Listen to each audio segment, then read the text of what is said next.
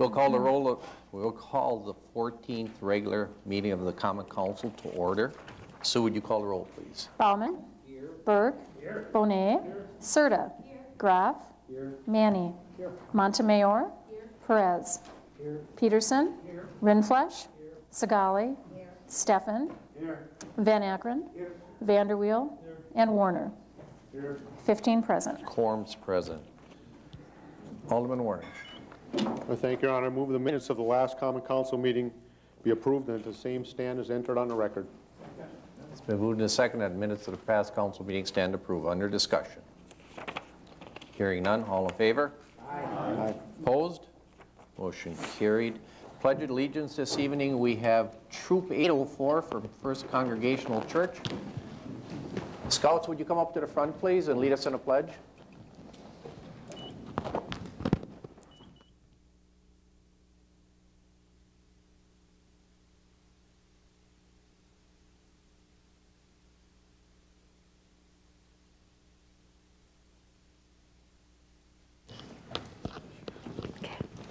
Hold it for you if you like. There you go. Just put it over to the tree.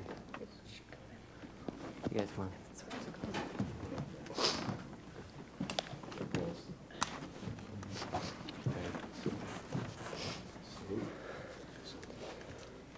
I pledge allegiance to the flag of the United States of America and to the republic for which it stands, one nation, under God, indivisible, with liberty and justice for all. Thanks.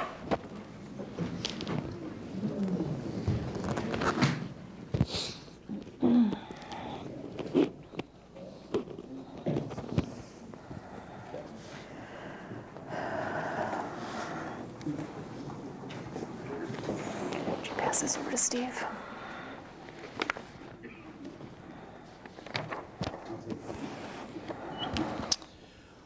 Okay, we have one notice this evening on the agenda, and that will be held over, so we'll hold that for now.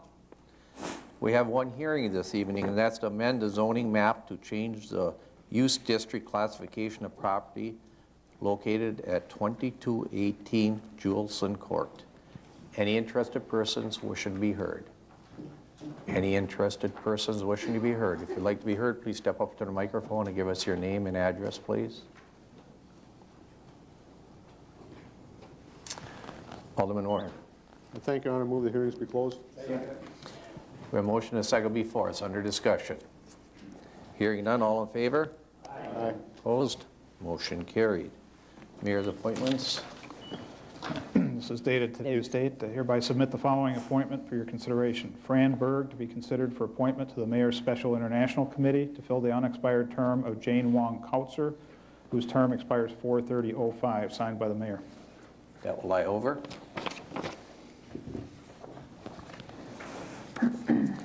Sue, public forum.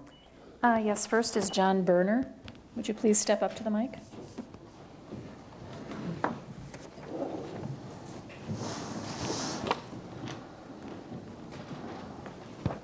Mr. Berner, can you give me your home address, please, and city and state? Oh, pardon? 1919 Broadway.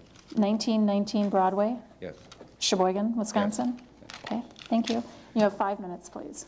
Pardon? You have 5 minutes. Okay, if I run over, I don't want extra time, just tell me to stop.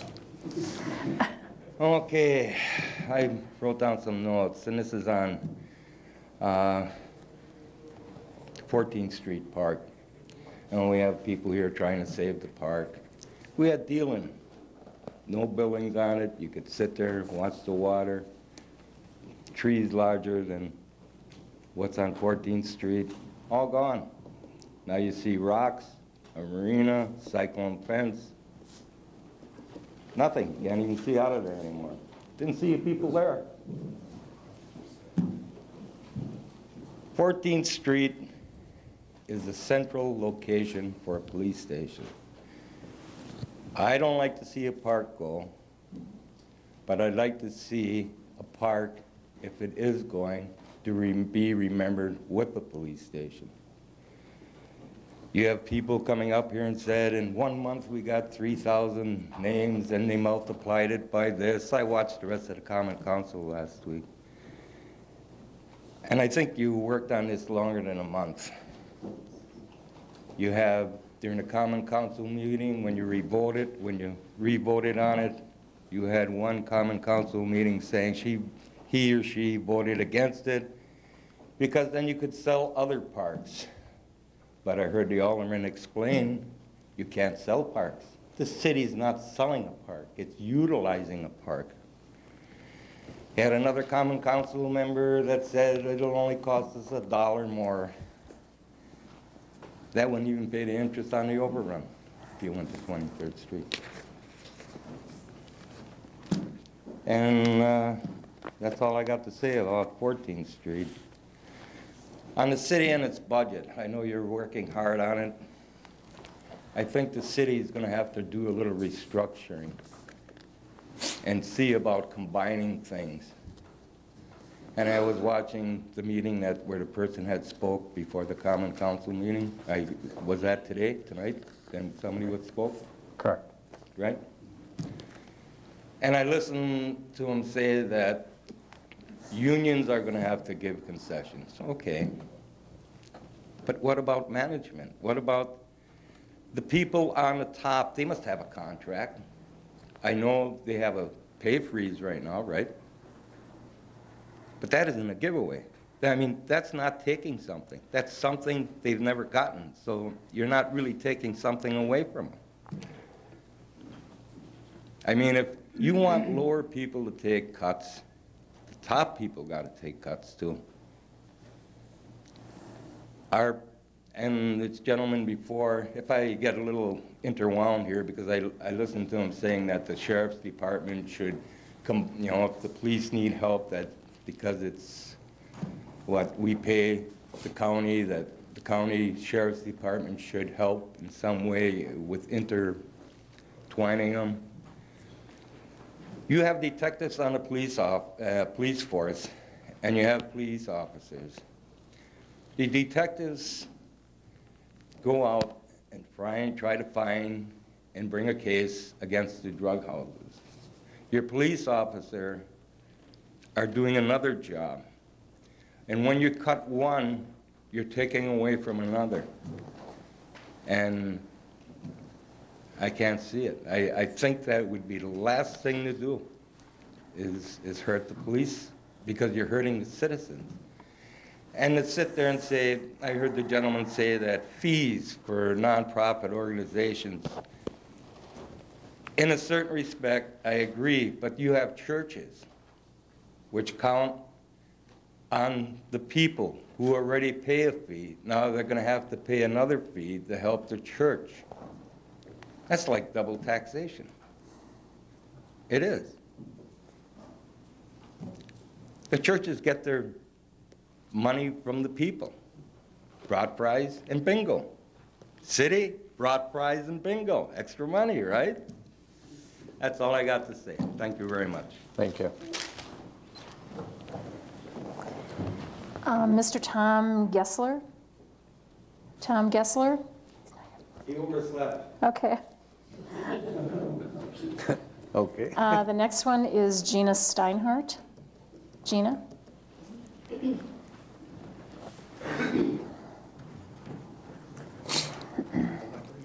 No, that's okay. Gina, can you give me your home address with city and state also, please? Sure. 1311 Maryland Avenue, Okay, Sheboygan, Wisconsin. thank you. And you will have 5 minutes. Okay. I'm here today for 2 reasons. Number 1, to thank the Common Council for their efforts on tackling the traffic problems on Maryland Avenue. Particularly, I would like to thank Silas Vanderwill for all of his help in our neighborhood, even though he isn't our assigned alderman. I've been working on problems in our neighborhood for about 2 years now. Starting with the addition of the 4-way stop signs and crosswalks at 13th and Maryland. I had emailed Juan Perez originally in 2002. He forwarded those emails to the Common Council, and the improvements began slowly but surely. We've also managed to get stop signs added to the northeast and southeast corners of Sheridan Park, limited parking signs installed on 13th Street and Maryland Avenue, and now the newest changes with a one-way street and no truck signs that Silas has implemented. My neighbors and I appreciate all that the council has done for us, especially Silas, who's made himself available when others would not. My second reason is that I've been in touch with many neighbors since all of these improvements have begun. I've walked around and asked their opinions on the police station and on the park in general. Very few of these neighbors have seen anyone else but me concerning these issues, and we all think that if anybody should have any say in deciding the park's fate, it should be the neighbors, rather than about 5% of the entire city of Sheboygan. I realize that about over 3,000 people have signed the petition and that their opinions are very important. But my neighbors feel that their opinions have been lost in the media blitz and political controversy of it all. I've been asked by about 15 homeowners on Maryland Avenue, 13th Street, and Illinois Avenue to speak for them.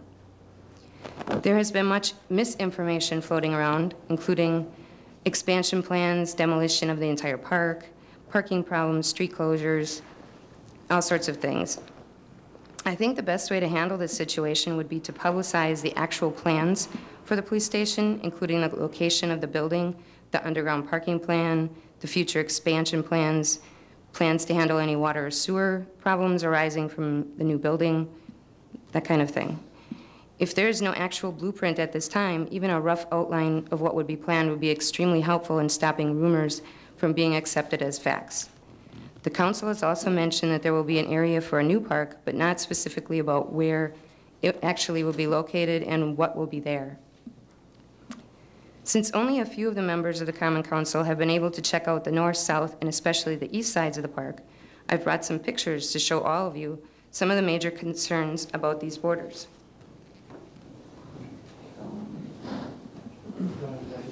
Sure.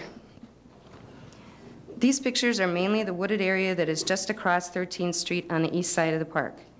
Most of them show what is visible from the sidewalk and where many children end up playing when bored of the limited amount of play equipment at Sheridan Park. To begin with, the sidewalks themselves are in very bad repair and often have glass littered all over, which makes it unsafe for everyone in the neighborhood, especially the children. Right off the sidewalks, trails into the wooded area are obviously used a lot, as they are not just visible, but they're trampled down considerably by those using them.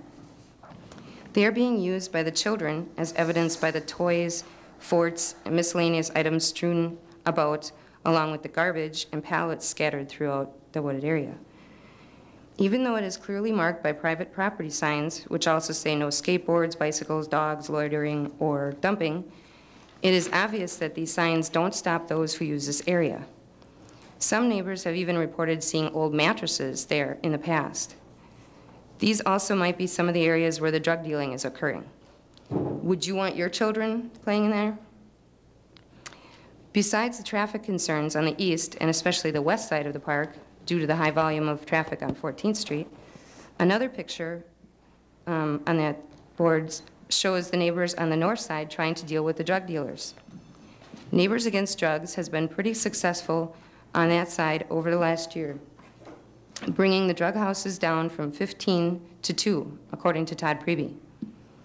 Many neighbors of mine know exactly where the drug houses are on our end of the park and are anxiously waiting the day when NAD helps us begin the battle on our side. I have police records here that show exactly what crimes have been occurring on the streets bordering the park. To summarize this report, from the years 2000 to 2004, 19 drug-related crimes, 18 thefts, 4 burglaries, 3 weapon violations, and 29 property damage reports were made. Concerning the drug charges, the trend has shown a marked increase from 2002 to the present. This year alone, the weapons violations... Gina, your 5 minutes are up. Oh, okay.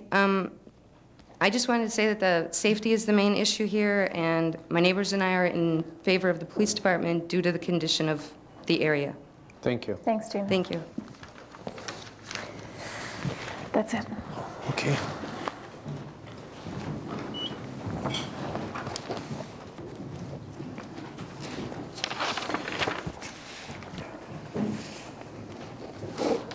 Before we get into the consent agenda, I have something I would just like to read to you briefly, so bear with me for about 2 minutes here.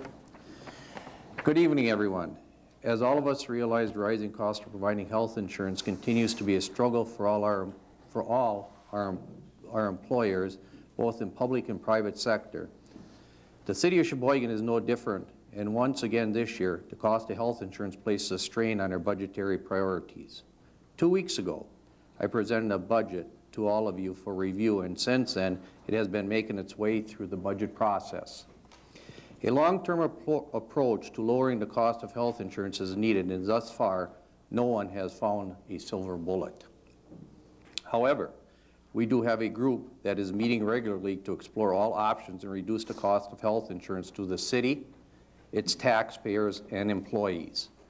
Much attention needs to be focused on how we deliver insurance to our employees. I would expect also that events on the state and federal level would affect our decisions and course of action. I do believe, however, we must take action in the short term to alleviate the impact of health insurance on our city budget.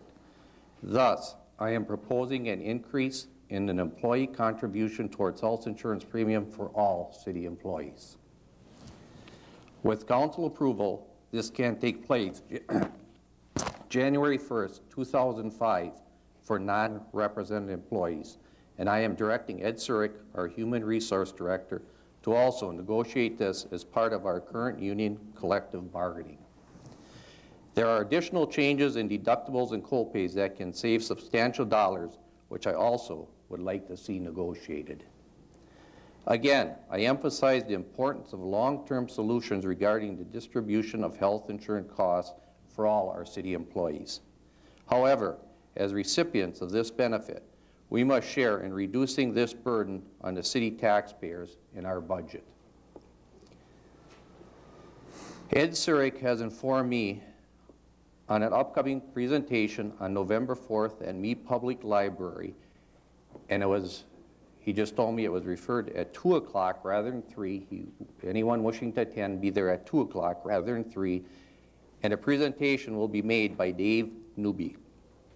The topic of this presentation will be health insurance and concepts of providing it more cost effectively. Second, as part of our city's budget process, I am proposing using an additional $100,000 of city reserves to offset the tax levy outlined in my proposal 2 weeks ago. This amount will not adversely affect our city's bond rating, yet it will provide relief to our city taxpayers. Through ongoing discussions and reviews of city operations, I look forward to the acceptance of a budget that is responsible and reasonable in the upcoming weeks. Thank you. With that consent agenda, Alderman Warner. Thank you, Your Honor. I move that all ROs be accepted and placed on file, all RCs be accepted and adopted, and all resolutions, substitute resolutions, and ordinances be passed. We have a motion and a second before us. All ROs be accepted and filed, RCs be accepted and adopted, resolutions and ordinances be put upon its passages, and that's from 14:1 through 14:23, but minus 14, 17, 18, 19, and 20, those have to be referred to finance. Got that? 17, 18, 19, and 20? Those have to go to finance. Alderman Van Acker. Your Honor, I'd like to pull 1423. Go ahead. Just to abstain on it, that's all I want. Okay. Thank you.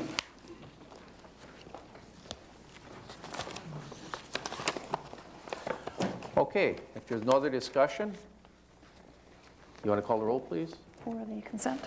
Yeah, for the consent. Alderman, you want a separate vote on 1423, you said? Right. Let's do We're doing 1423 right first. away. Okay. Okay, this is on 1423. Bauman. Aye. Berg. Aye. Bonet. Aye. Serta. Aye. Graf. Aye. Manny. Aye. Montemayor. Aye. Perez. Aye. Peterson. Aye. Rindfleisch. Aye. Sagali. Aye. Steffen. Aye. Van Akkeren. Vanderweel. Aye. And Warner. 14 ayes, 1 abstention. Okay, on the rest of it? Is there any other discussion on the rest of it? Okay, please do. Berg. Bonet. Serta. Graf. Manny. Montemayor. Perez. Peterson. Rindfleisch. Sagali. Steffen. Van Akkeren. Vanderweel. Warner. And Bauman. 15 ayes. Motion carried. 1424 through 1430 to be referred. Alderman Perez. Thank you, Mayor. I just wanted to point out that 1428 should go to Finance too. I don't know if that was noted. Yeah, I do have it on there. Thank you. Yep. That'll go to Public Protection and Finance on 1428.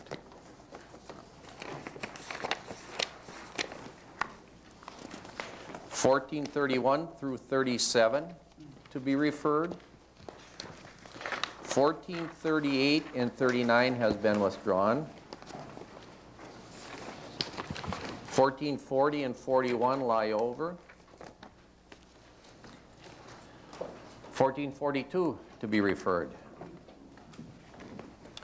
1443 by Law and Licensing recommending denying beverage operators license 6552 and 6571 based on failure to cooperate with the committee. Alderman Bonet. Thank you, Your Honor. Make a motion to accept and adopt the report of committee. We have a motion and a second before us. Under discussion. Okay, thank you, Your Honor. Is a Stacy M. Ross, license number 6552, present? Stacy M. Ross. Is a Sarah Seitz, license 6571, present? Sarah Seitz? Your Honor, they are not present. Okay. We have a motion and a second before us. Is there any other discussion on a motion? If not, you want to call the roll, please? Bonet. Aye. Serta. Graf. Manny. Montemayor.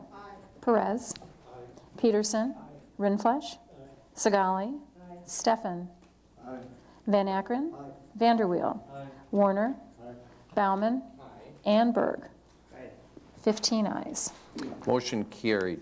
1444 by Law and Licensing regarding a scheduled quasi-judiciary hearing to determine whether the Class A fermented malt beverage license and cigarette license 2261 held by Sol should be correct? Yes. Should be suspended or revoked based on the facts and findings.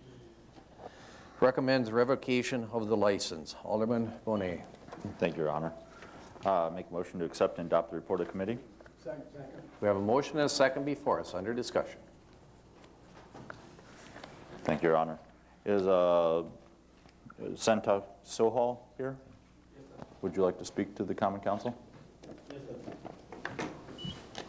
Would like to speak to me. Do we need a motion to open the floor for his attorney? So moved. Okay. We have a motion before us and a second to open the floor for attorney. Under discussion. Hearing none, all in favor? Aye. Opposed? Motion carried. Please. Thank you, Your Honor. Yeah, Mr. Sohal had retained me in this endeavor, and I had the chance to address the committee last week in regard to the license that we're talking about here in this 1444.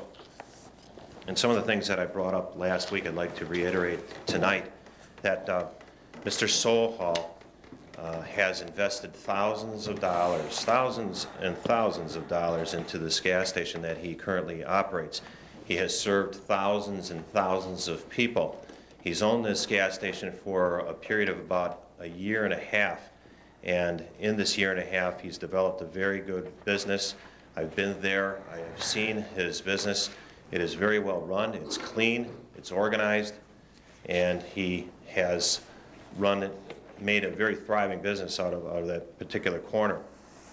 What the committee is recommending here is to revoke Mr. Sohal's cigarette license, not only his cigarette license, but his alcohol license, even though there has never been an allegation of any improper sale of any alcoholic beverages.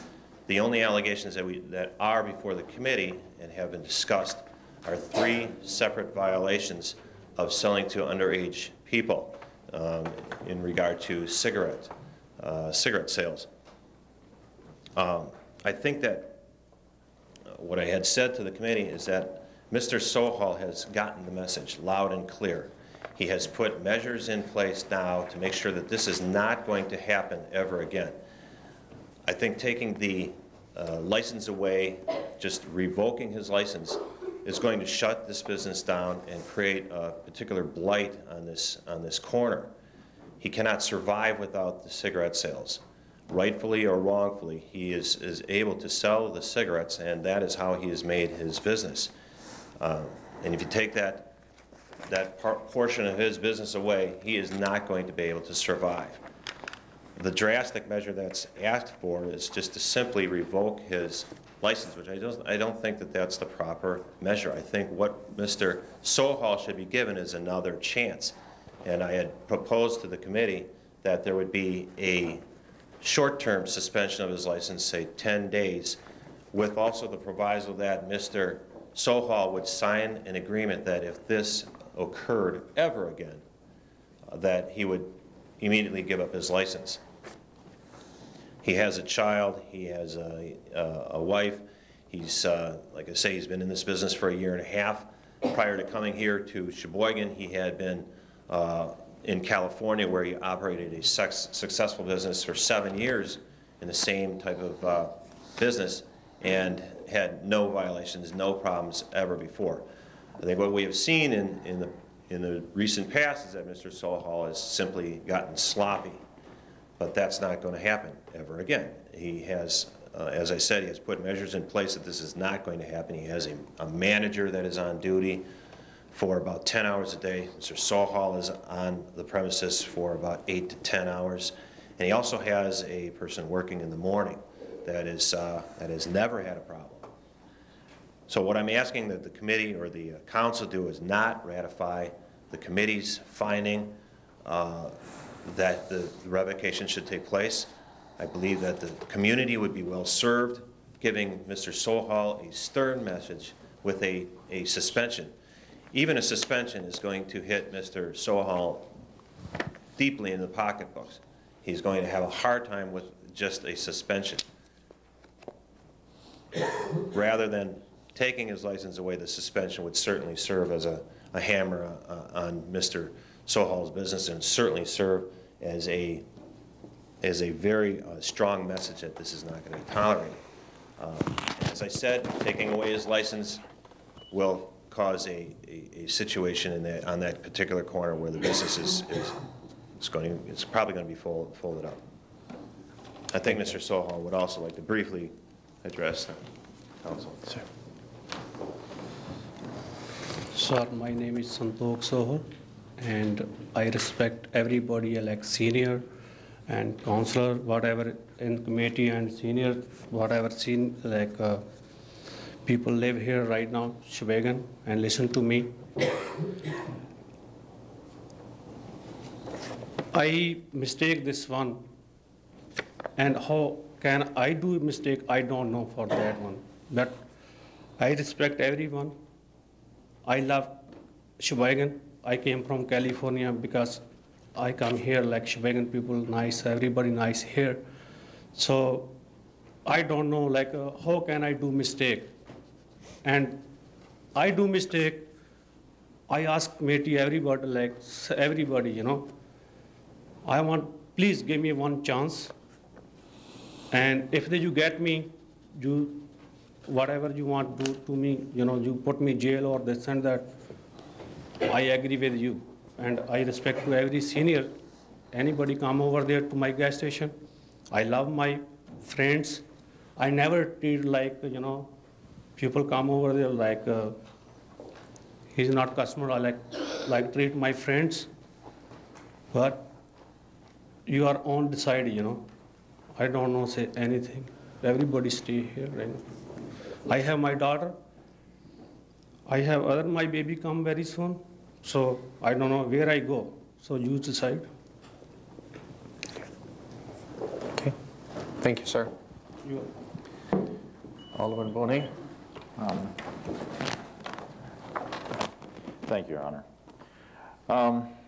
Our committee came across this situation, and we're resolved to the fact that, even in the statements that were made tonight, This individual singled out underage individuals, sold them cigarettes for amounts in excess on purpose. He was caught in a sting, and when you commit actions, there needs to be accountability associated with that. Our committee was very resolved that this is not acceptable behavior in our community. It occurred twice, then 3 times. He came to our committee after the second time, said that it would never happen again, that whatever was necessary needs to be done, he would do. This is strictly a predatory practice, and I find it unacceptable in our community. He claims that his attorney says he was sloppy. Mr. Sohal says he made mistakes. Predatory practice and singling out our children to sell them products which are restricted from their possession is not sloppy or mistake. That's simply wrong, and he needs to be held accountable for that, and that is why our committee came to the conclusion that his license should be served in revocation. Thank you, Alderman Bonet. Alderman Vanderlo. Thank you, Your Honor. I voted against this in committee, and I'm going to tell you why. I believe that Mr. Sohal should be punished and lose his cigarette and alcohol license. If you possess morals and common sense, you feel that people who sell cigarettes to minors should be punished to the point where they can no longer sell to minors. Simply revoking his license will not do this. All revoking his license will do is create a shell game that we cannot control. We have been led to believe that Mr. Sohal's uncle will start the procedure which would make him the owner of the gas station that is located within walking distance of a high school and a middle school. It is obvious to me that Mr. Sohal will be selling cigarettes under the ownership of his uncle. If we revoke the license with terms that would terminate Mr. Sohal's license when he sells it, we can put in a stipulation indicating that Mr. Sohal cannot be part of the new business. I feel that it's the best interest of the city to make sure that Mr. Sohal can no longer be part of a business that is in walking distance from a high school and a middle school. Minors should not be sold addictive substances, period. The only way we can guarantee that Mr. Sohal cannot sell tobacco from this location is to apply these stipulations. I wish to amend the motion to revoke to include to suspend the license for 30 days. At the end of 30 days, the license may be transferred to a new corporate entity which the former agent of Singh Petroleum, Santos Sohal, has no connection either as an agent, director, shareholder, or employee. The new entity to which the license would be transferred must agree that Sohal could have no connection to the business in any way for 1 full calendar year. The transfer of the suspended license would be dependent on that agreement. Failure to enter into a written agreement reflecting these terms or failure to abide by the agreement would result in the license automatically being revoked with no further notice or need for a hearing. We have a motion and a second before us under amendment, under discussion. Alderman Bonet. Yes, Your Honor. City Attorney McLean, with the stipulation there, is there, if they turn around and sell the business again, let's say in a month after that, can they circumvent the stipulation? Alderman Bonet, I haven't seen the stipulation, so I don't know. I can't address that. I know Assistant City Attorney Adams, I believe, has seen the language, and perhaps he can address that if that's okay. Please, would you? There actually isn't a stipulation drafted, but any stipulation would include that language, that it would apply to not only the corporation to which it would be, to which the license would be granted at the end of the suspension period, but to all of its successors and assigns, basically to prevent Mr. Sohal from having anything to do with the business for that entire 1 year. This is dependent on the corporation entering into this agreement, but there's also built into it, if they do not enter into that agreement, it reverts back to just simply being a straight revocation. With that, can we stipulate period forever in the stipulations? I do not agree, for instance, I do not agree with the amendment for the fact it's for 1 year. You probably can. The reason I used a calendar year is to reflect what is generally done with a revocation, because with a revocation, at the end of the the license year, you can apply. It doesn't have to be granted in any case. But you probably could change that language to in perpetuity. Alderman Stefan. Yeah, I've got a few questions. I guess for the Assistant City Attorney yet. Sure. I understand the logic behind the motion. I'm just questioning, can we actually do the part about the employee also? That would, and yes, but what has to happen is the corporation has to agree to it, which is why we can do it. Basically, what we're saying is we're providing an ability for a successor corporation to take over there, a successor corporation, of Mr. Sohal's choosing. But in order for that to happen, you have to agree to our terms. Okay. The other questions I have is, as drafted, if we voted for the revocation, is that just until the next license period and then it's up for renewal? It could be approved, it could be denied again? It would not be up for renewal. It would be a new application. There would be no application to renew, or license to renew, but an individual could apply there's for a nothing new that says he license would or at the wouldn't next get it. license year. That's true. Revocation really just says he's definitely not going to have a license till during June or July. During the license period, right, which is a year. Yeah. Okay. And I guess the issue that Alderman Bonet said that probably concerns me the most that I've heard, but it really isn't addressed here, and I want to make sure I'm clear on it from either Mr. Soho or his attorney. Does he admit that he sold cigarettes at a far higher cost to minors than he would have to regular people? No. No, he admits to the fact that a person came into his business, this is the second incident we're talking about, and gave him a $5 bill and got the cigarettes and ran out the door, basically. Didn't want the change.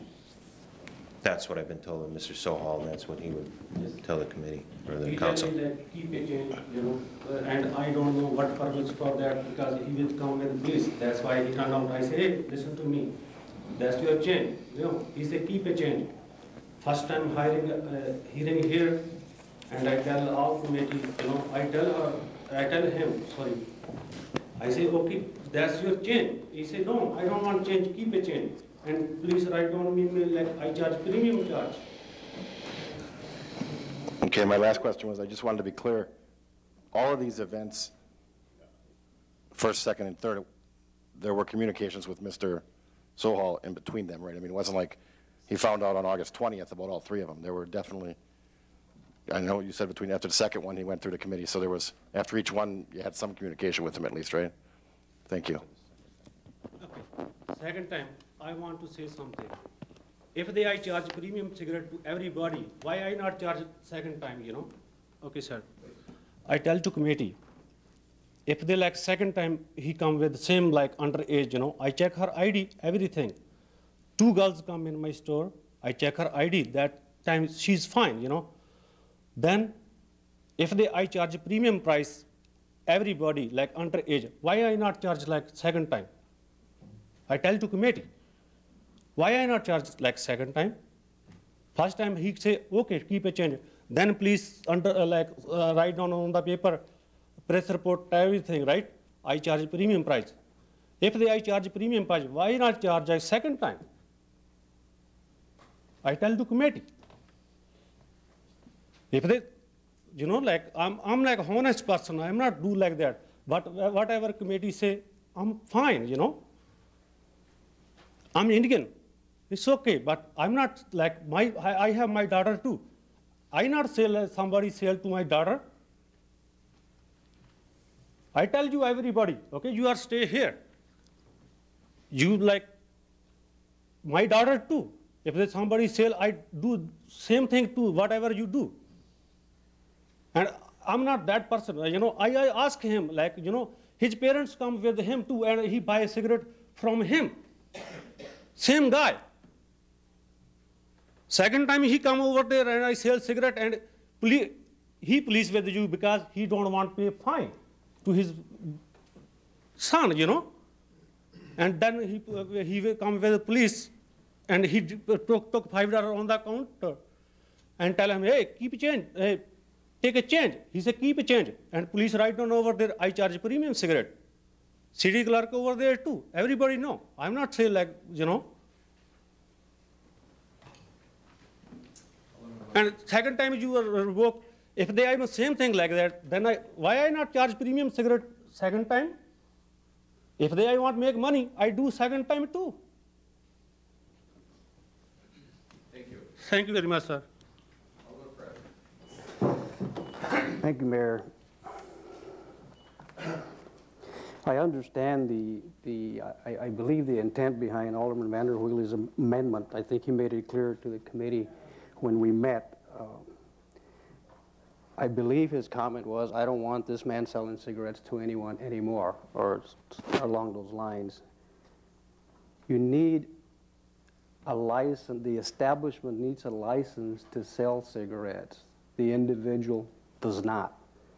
That means, to me, he can go to any other place and work and sell cigarettes. The message is not necessarily being sent, in my mind, from the committee to the individual selling cigarettes to minors for a profit, but to the establishment, any establishment that hires somebody and doesn't train and doesn't follow the law. I can understand, and I'm sympathetic about giving an individual a second chance. There was 3 instances that we considered, and others that we couldn't.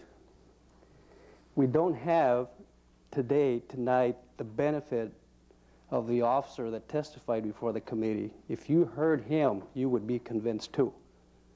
There was just too much there. I feel for the gentleman. I would love to give him a second chance. This is 3 times. This is 3 times. All I'm saying is my vote will be consistent, and it's based on principle. Thank you. Thank you. Alderman Bedrow. Thank you, Your Honor. I did want to state that if the amendment would pass, I would agree to what Alderman Bonet had said, or had asked earlier, with the longer than a year. And I also did want to touch on what Alderman Perez had said, that this is a complicated issue. It's hard to understand if you weren't there, because the testifies from the officers that we heard made the committee come to their decision. So thank you. Back to Alderman Bonet. Thank you, Your Honor. You change your amendment to forever? To in perpetuity?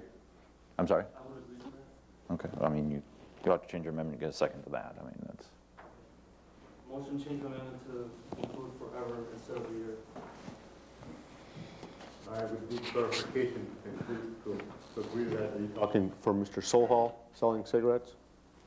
Yes, in that, as an employee? as an employee of that store? Employee Working in that store? Employee slash owner, I mean. Can we do it, if we can do that? Okay, fine. Second. Okay.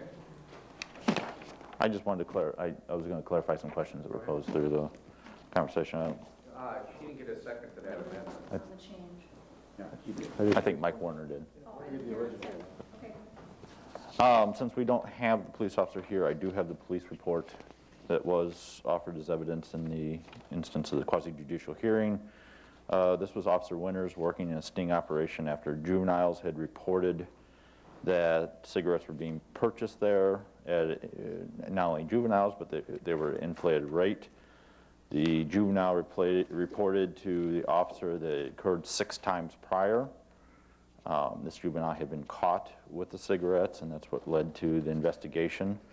Officer Winters did do an investigation where the money was marked, serial numbers were checked, and after the money had changed hands, the officers came in and cited, I'm sorry? 5 singles. 5 single $1 bills, and all 5 single dollar bills were in the cash register of Mr. Sohal. He was the person who had sold the cigarettes. As you see before, I'm kind of confused by his attorney saying that he didn't admit, because it says in our documents he admitted to the stipulated truth of each of these allegations. And I mean, these are just actions. I believe full-heartedly this is somebody that we do not and should not have in our community selling cigarettes or alcohol to minors. Now, if you want to expand upon that, Attorney Chuck Adams would expand on the fact of why we incorporated the alcohol license with that and the justification of state statutes with that. And I do want to note that for the purposes of this document that I'm appearing not as counsel for the council itself, but I'm acting as the prosecutor of this action, and Attorney Volkner is here as well, acting as counsel for the Common Council just on this one issue. The committee had asked some time ago for me to do a little bit of research on whether we could revoke or suspend the alcohol license as well as the tobacco license.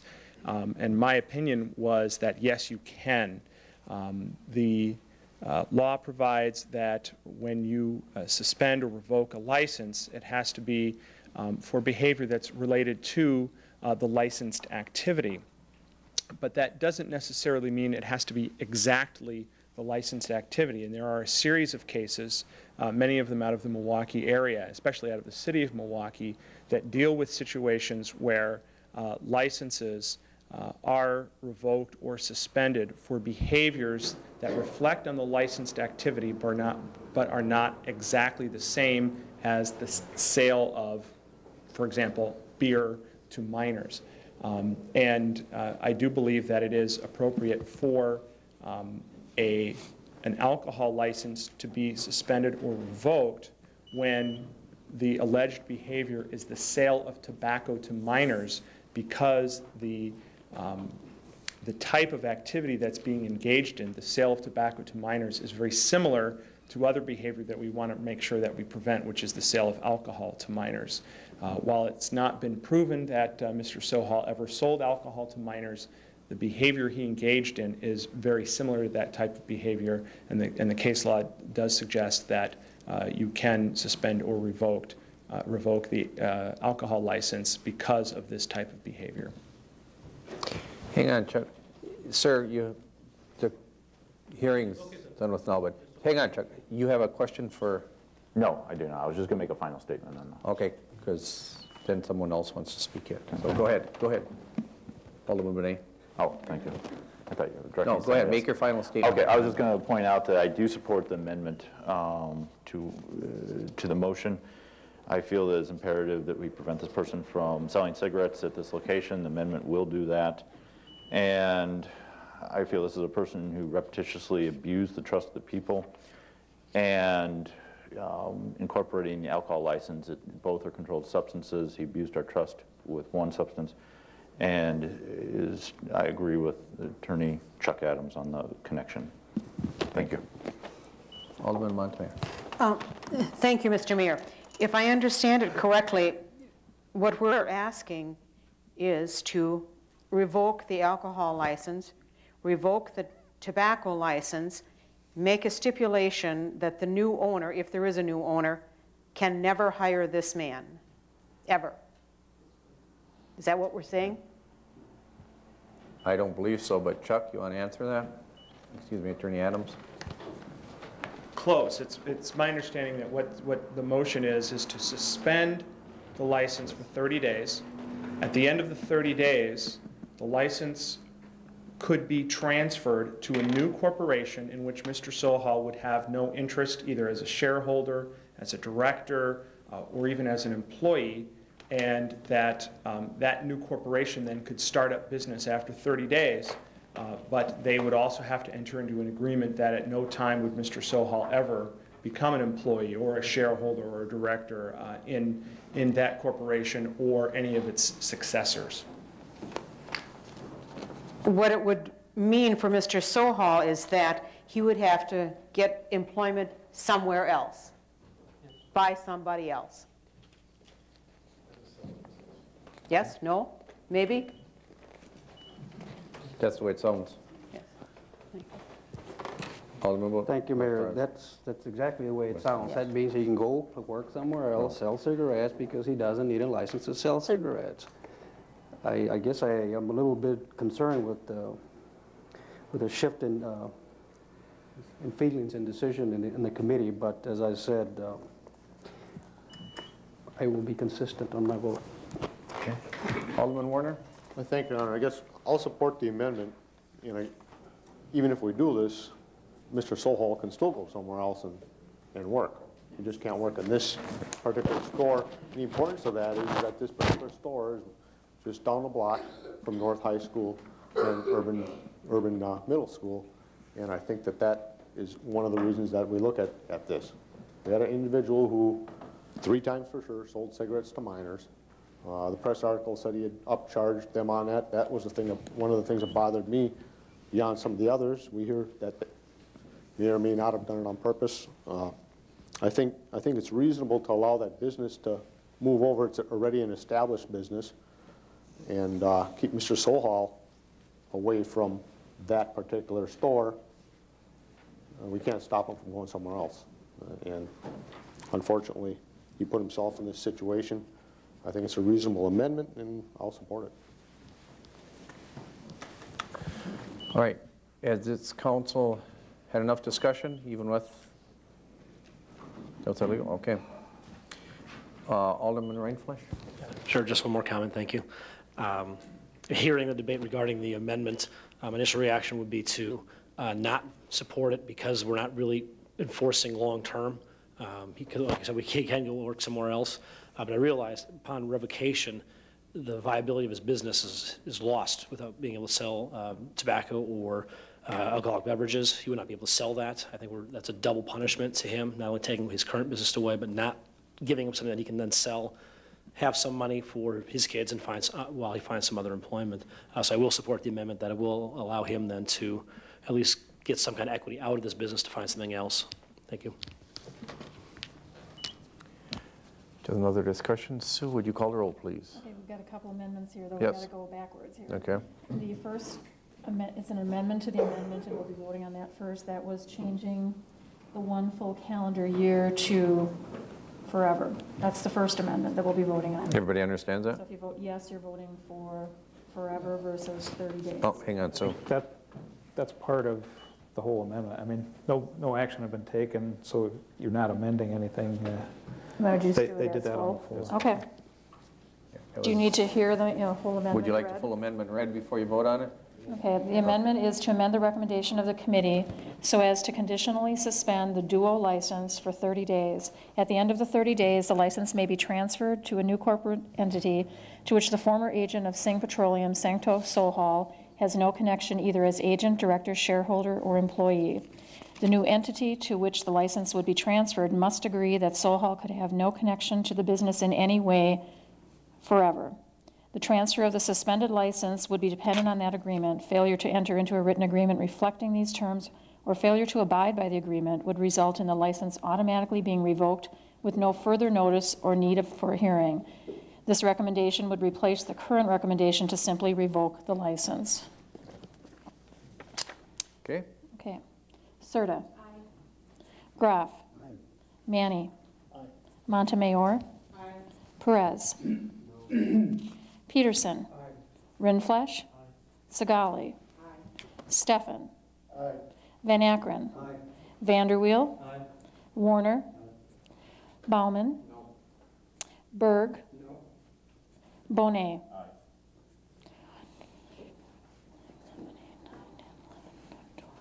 12 ayes, 3 noes. Motion carried. That would be the amendment now. I think And we now need we to need take to vote action on the The RC on the as license. amended. Okay, this is the RC as amended. Graf? Aye. Manny? Aye. Montemayor? Aye. Perez? No. Peterson? Aye. Rindfleisch? Aye. Segali? Aye. Steffen? Aye. Van Akkeren? Aye. Vanderweel? Aye. Warner? Aye. Bauman? No. Berg? No. Bonet? Aye. And Serta? Aye. 12 ayes, 3 noes. Motion carried. Okay, thank you for coming in. 1445 to be referred.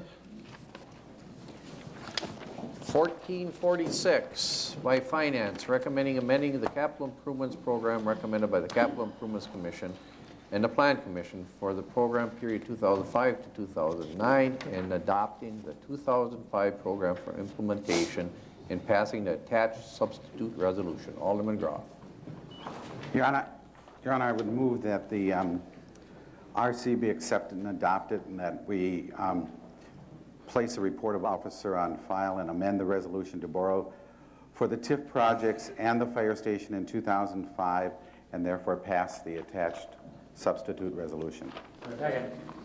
Moved in second to accept and adopt report of committee and pass the substitute resolution as amended. Under discussion. Alderman Werner. Thank you, Your Honor. I guess everyone knows we need a new police station in town. Everyone knows we need a new south side fire station. We've been working through the budget all year in building use. The recommendation was that both of these facilities be built in 2006, and that's something I voted for in the Plan Commission. I voted against, including the $3 million in borrowing for 2005, and I will vote that way again. Thank you. Alderman Stefan. Yes, I guess I would ask that we have Chief Zier address this issue. There's been a lot of communications regarding this that are faulty, have bad language. He related to me that a lot of the aldermen didn't know the facts because there's been such a campaign out there to misinform people. So I'd ask if we could have the chief just bring us up to date on the financing and the facts of what this is going to bring to the city of Sheboygan. Okay. Chief. Thank you, Your Honor. Thank you, council people. This project has been in the making for many, many years. When the south side expanded, through annexation, many, many homeowners and buildings were built to the far south side. Presently, there are 3 stations north of Penn Avenue and only 1 south of Penn Avenue on the entire south side. Other chiefs before me have brought this issue to the council and to capital improvements for consideration. We, again, our staff brought those considerations to the Capital Improvements Committee, and they've rated it very high that there are needs out there for infrastructure for another fire station. Presently, the South Side Fire Station houses 6 firefighters, and the North Side Fire Stations house 17. There is a need in the far south side to put a building up, a one-time cost to the city of $700,000, which will be borrowed this year, and then there was also a concern about the savings of $20,000. I've talked to Finance Director Gephardt, and because the planning of this would take place starting to build it in May of next year, it would not be completed until June of 2006, that the borrowing for this would not be done on a major scale. It's a small scale borrowing, and you can ask the Director of Finance on this. You'd probably be looking at the Wisconsin Investment Company on that through the state of Wisconsin. The rates are low, that it would be done that way, and there would be no additional cost for the year 2005 on the borrowing. The concerns came up about we're going to ask for a lot of people and we're going to buy a new truck. From the day one, those of you who were in the committees that our staff came to and explained it, it was said that we'll do it with present firefighters and we'll do it with present equipment. The plan is to try and have that station out on 18th Street and Marbury to be staffed with hopefully 3 most of the time and at least 2 at times to give the people on the far south side a chance to be rescued either from a fire, defibrillated by a firefighter unit getting there within 4 minutes, or any type of emergency medical call, as the rest of the city enjoys on the north side and in the medium south side. Another thing comes to play is firefighter safety. Part of our job and part of the statutes that say, and the Department of Commerce and National Fire Protection Standards say, we always look at the citizens first. We also look at firefighter safety. Presently, when those 5 firefighters on the north-south side of the station, which is normally only 5 there because of the staffing situation in the city, head south to a fire, they wait until the north side station here on New York Avenue or the far 25th Street, get all the way across town to help those 5 firefighters when it takes 14 firefighters to extinguish or rescue, put a fire out. They will have those resources available quicker. There'll be a conversion of firefighters going to a scene on the south side, as we now have presently on the north side. Also, when there is a unit out of the south side, then now there'll be another unit available. So what we need is a garage and a living quarters to house that piece of equipment and to house the firefighters. So the commitment was the only firefighters that will be used are present firefighters and present equipment. If there's anything else. We do have the architecture bids in, and we have 2 bids, $20,000 or below the $72,000 that was budgeted, and there are one's at 49,000 and one's at 51,000. I was just going to state, I don't want to speak for the committee. It was 3-2 in the committee, and I believe the two that voted against it, their concern was getting that interest money, the cost this year to 20,000, 25,000. The chief has explained that, you know, not only will the borrowing not cost any money, but we also, the architecture plans came in less. So we do have funding in the budget without moving any money. I just think it's important that we don't tie this up with the police station. It's, you know, it's a fire station. We're not building a $10 million fire station. We're building one unit to serve the fastest growing area of the town. It shouldn't be judged by what anybody else has, or the Eagles, or what's popular, the politics. It should be the city capital improvements group, which consists of aldermen and citizens, rated this high. They said this is what we should do. We have the funding to do it. If we wait a year, it's just going to cost more money. The school board is advertising their referendum. They want to do it now because the costs are going up. Same thing here. Costs in building are not going to go down. Construction companies have personnel costs. They have benefit costs just like we do. The cost is, we can afford it today. We should do it today. There's no sense in putting it off and charging the citizens another $50,000 to $60,000, which is what it would be. And I ask you to just treat the fire station on its merits and not try to mix it in with anything else. Thank you. Thank you. Alderman Wright-Flush. Thank you, Your Honor. I agree. In terms of merits, the south side is the fastest growing area in town. I think the only way that we can really keep the budget crunch from impacting our current residents is to expand, to have more residences, have more homes, have more businesses in town, to spread that cost throughout. But as Alderman Stefan has said, you know, if we can afford it, we can do it. I'm just not sure we can afford to do it right now.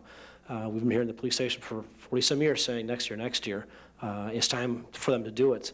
I will wholeheartedly support the building of the police station when we can afford to do so. I just can't do it this year, especially when, well, I will support it after the first shovel of dirt is turned over for the police station. I'll put it that way.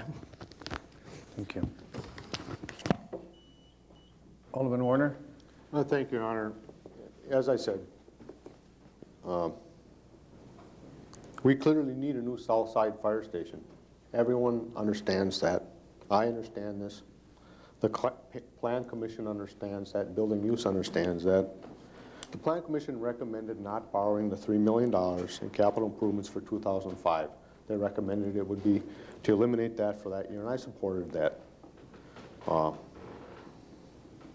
As Chairman of Public Protection and Safety and as Chairman of the Building Use Committee, I'm well aware of the needs of the fire department and of the Sheboygan Police Department as well.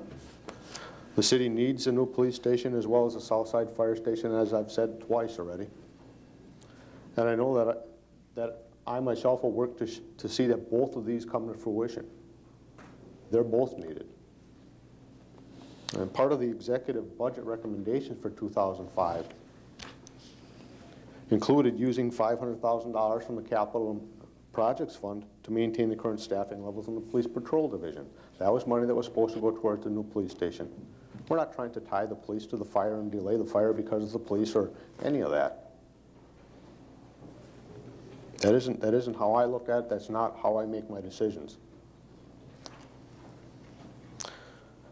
That is part of the funding for the new police station, and it was used to maintain the staffing levels in the police department. And it came out of the funding for that new building. I mean, even with this, they're still down 3 patrol officers and I think 4 or more administrative staff. The fire department is down. They still need people. Public Works is down. They still need people. We're making all kinds of trade-offs. We need that Southside fire station. I agree. But I just can't change my mind on that $3 million in borrowing. And I, you know, position I've taken, and you know, when I take that into consideration, I can't support the Finance Committee's recommended changes, but I do support building both of these in 2006. So. Thank you. Alderman Stefan, thank you. Well, I just wanted to agree. I do think we need both a police station and a fire station, and I don't want there to be any misunderstanding. This money, you know, and we're going to have Rich Gebhardt talk, we're not, since it's such a minuscule amount of money in the overall picture, he's not even going to go out there. He's just going to borrow it from the state. Where is he? We're not going to borrow it like we normally would have when we borrowed $3 million. That's why the costs aren't there for the interest. This money has nothing to do with the $500,000 that's set aside for the police station that might be used in the budget. It's got nothing to do with this fire station. You know, we don't want to, you know, get that impression out there that we're taking from the police to build to the fire. This should stand alone. It's got nothing to do with the police station. The money isn't being borrowed from the police department budget. It isn't being used to cut police officers. It's being borrowed to build a fire station, and it's not coming from the police department budget or the police department's building budget. Correct. Thank you. Alderman Bonet. Thank you, Your Honor. The Capital Improvements Commission ranked this as one of the top priorities in the city. I stand behind their judgment. This is no longer a financial question as was posed before. I think that's been clarified by both Rich's summation and what we've heard on the floor here from fellow aldermen. Thank you. Thank you. Alderman Graf. Thank you, Your Honor. The Finance Committee, as Alderman Steppen pointed out, voted 3-2 for this, and I can't speak for Alderman Montemayor, but she was the other opposing vote to this, and it was basically because we were looking for where the additional funds were going to come, because when you requested that the $3 million be cut out of the budget for capital improvements, you were saving $100,000 in interest costs. Correct. Because it was estimated that the interest cost on the borrowing for the fire station would be approximately $20,000.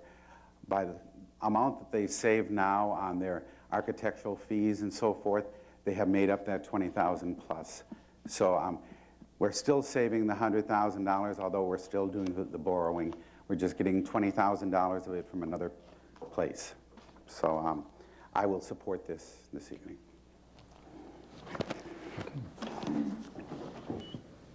Chief, do you have anything else to say before we go? Okay. If there's nothing else, would you call the roll, please? Graf. Aye. I'm sorry, can you hear me? I'm sorry. Just, okay. Aye. Manny. Aye. Montemayor. Aye. Perez. Aye. Peterson. No. Rindfleisch. No. Segali. No. Steffen. Aye. Van Akkeren. Aye. Vanderweel. No. Warner. No. Bauman. Aye. Berg. Aye. Bonet. Aye. And Serta. Six noes. The vote is 9-6. Motion carried. Okay. Moving on. Thanks for coming up, guys. 1447, by Public Protection and Safety, recommending passing ordinance relating to parking restrictions during snow emergencies and passing attached substitute ordinance. Alderman Warner. Thank you, Your Honor. I move that the report of committee be accepted and filed and that the substitute ordinance be passed. Moved and second that the ordinance be accepted and placed on, no. BRC. To accept and adopt. Accept and adopted. Report of committee and a substitute of general ordinance be put upon its passage. Under discussion. Under discussion, Your Honor, this is a substitute ordinance that is essentially the same as the ordinance 1448, which Alderman Bauman brought in. The reason we had to do this is because the last three little dots in that document essentially deleted what was left after that in a paragraph, so we had to add those words back in for the rest of it. And that's basically all it did. So what Alderman Bauman brought forth is the same. So. There's no other discussion. Would you call the roll, please? Manny. Oh, excuse me. Alderman Van Akkeren. Yeah, I'd like Werner to explain this a little more to me about this being called by the Public Works. Am I correct? Yes, it came to Public Protection and Safety, and Assistant City Attorney Chuck Adams was there, and he said we just had to add this part back into it. It was a dual referral to Public Works and Public Protection and Safety, and we both agree with the change. We just had to add the rest of the language. Is that what you were looking for, Don? No, what I'm looking for is how this is going to work. Is when a snow emergency is called, they're going to announce, and then we have to move the cars to that side. Alderman Bauman's the expert. Alderman Bauman. Thank you. I'm happy to explain this. Great, so why don't we just take 1448 with it, because it's just typically the same thing, but that's all right. Yeah. Oh, excuse me. Now you're on. Okay, I'll start over. Thank you, Your Honor. I'd be happy to explain this. I actually was yelled at by a couple of people up in the clerk's office even because they didn't understand how this thing was written. And it came out of committee with the KISS concept, keep it simple, silly. And the thing being, if a snow emergency is called during the day, which 99% of the time is going to happen, let's say 10 o'clock in the morning, and today being the 18th of the month, and it was called at 10 o'clock this morning, you're going to be parked already on the even side. You're going to stay on that even side until that snow emergency is finished. If in the event you're coming home from work on this same date, you're not going to park for tomorrow because that snow emergency is still in effect. And once that snow emergency is over, then you probably won't be ticketed that evening because of the fact that the snow emergency usually does run through the entire evening. The following day you would again be parking the way you should be unless there's another snow emergency called. So it's now changing it from the yearly thing that we had, odd year, odd park, even year, even park. It's just going with the daily parking so that we can still keep our roads and streets cleaned as best as possible during the winter. Alderman Van Akkeren? In other words, if we're on the even side and it's called on the odd side of the day, what do we do then? Go back to the other side? Again, if it's an odd day and it's called during the day, which 99% of the time is going to happen, you're going to stay on the odd side. Yeah, but you don't park. What if you're on the even side for the day and you call a snow emergency at 10 o'clock and they're working in their shop and you call a snow emergency and they're all going to have to go out and move their cars? If it's a snow emergency route, you're not going to be parked on the streets in the first place because of the snow emergency, but otherwise... What do you mean? I can be parked at my house on the side. What about if you got no parking on one side? If you got no parking on one side, it isn't going to matter. You're going to stay parked there. Stay on one side? Great. Until the snow is moved, and then you move their vehicle over, just as it has been in the past. I think we're confusing the people. I don't think so. I think so. Alderman Montemayor. Thank you, Mr. Mayor. Apparently the way the lights are coming up, everybody's confused, but go ahead. Alderman Baumann, through all of these years, I've kept it straight, but it may have just slipped away now. But I'm sure you're doing it to make it simple. I just had to say that I've always understood it, just barely, always understood it and always met the criteria. Have never gotten a ticket for the parking with the snow, overtime occasionally. But it may just have slipped away now. Thank you.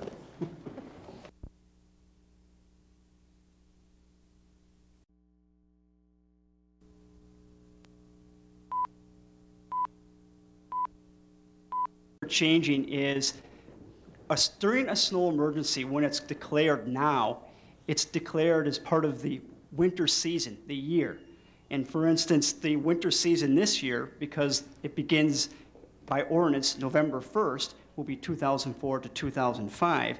What happens is with this, it conflicts with the overnight winter parking rules when we call emergency, especially when we get after the first of the year and we're into February and we say it's a snow emergency, therefore parked cars, no parking on snow emergencies, dead end or cul-de-sacs. Parking on all other streets is on the even side because that's the winter season, 2004, 2005. But actually it's 2005. So everyone's thinking, well, it's 2005, I should really be parking on the odd side. But nope, the winter season started in 2004. That's where the confusion comes in. And it was conflicting with overnight parking. When people park during the winter season, when there's no snow emergencies year-round during the winter season, it's overnight parking from 2 a.m. to 6 a.m. and you park on that side of the street. So what we decided to do is just for snow emergency declarations, when they're declared, is that the parking on the side of the street is allowed on the day of the snow emergency that is declared, instead of going back to the winter season and thinking what year did it start. Basically, as Alderman Baumann stated, if we declared an emergency today, today's an even day, that's the first side of the street you would park on the streets that you're allowed to park on during snow emergencies.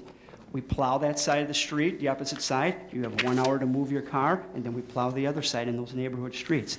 All other parts of the snow emergency ordinance are not affected. They're remaining the same. It's just the designation of which side of the street you're allowed to park on will now coincide with the actual day of the emergency versus the winter season. Sounds simple enough, but we'll refer all the calls to you. Alderman Van Akkeren. One more question. We had a lot of them call at night at 8, 10 o'clock. So we're on one side, you plow the other side. We have 1 hour to get across to the other side. What we've been doing, and if you've noticed, is with the winter parking, alternate side parking, we've really reduced the number of snow emergencies that we've had to call because we're able to go into these neighborhoods and do a good cleanup plowing during the evening hours without having the disruption of calling a snow emergency and having everyone get off of all the snow emergency routes, dead ends, and cul-de-sacs. What we anticipate is if we had a large snow event, let's say that started late afternoon, what we would do is try to call a snow emergency to start to begin, let's say at midnight, knowing full well that people will probably be going home in the evening, ready to start to park for tomorrow, so we can get into those neighborhoods. It would coincide with their normal practices of parking on that side of the street. No different. Hang on, David. You may have more questions here. Alderman Bonet. Thank you, Your Honor. I don't have any questions for you. I voted against this the first time. I will be voting against this again. I can remember last time our Honorable Val Schultz, Alderman for the Common Council here, was trying to argue for this last time, and he couldn't get it straight for the life of him when he was arguing for it. Many constituents, I'm bracing myself already, don't use the word, or don't think this is simple, and certainly don't use the word silly when it comes to the phone calls I get from them. And it's usually about 2 o'clock in the morning. I get a plethora of phone calls in the first 2 sets of snowstorms we get. So I will be voting again against this. Thank you. Alderman Graf. Thank you, Your Honor. You still call this snow emergencies, or does Public Works? They call them, then they call me and tell me they called them. Okay. Well, whoever's calling them will say, correct me if I'm wrong, will say that the snow emergency is scheduled to start on at 2 o'clock or 2 a.m. on October 18th, let's say, or October 19th or whatever it may be, and therefore that will give you a clue as to what side of the street to park on also, correct? Correct. We always try and give them about 4-hour leeway, correct, David? 4 to 5 hour leeway before we announce. So, or start plowing, excuse me. We announce it before we start plowing. Okay. Any other questions? Would you call the roll, please? Manny. No. Montemayor. Perez. Peterson. Rindfleisch. Segali. Steffen. Van Akkeren. No. Vanderweel. Warner. Bauman. Berg. Bonet. Serta. And Graf. Aye.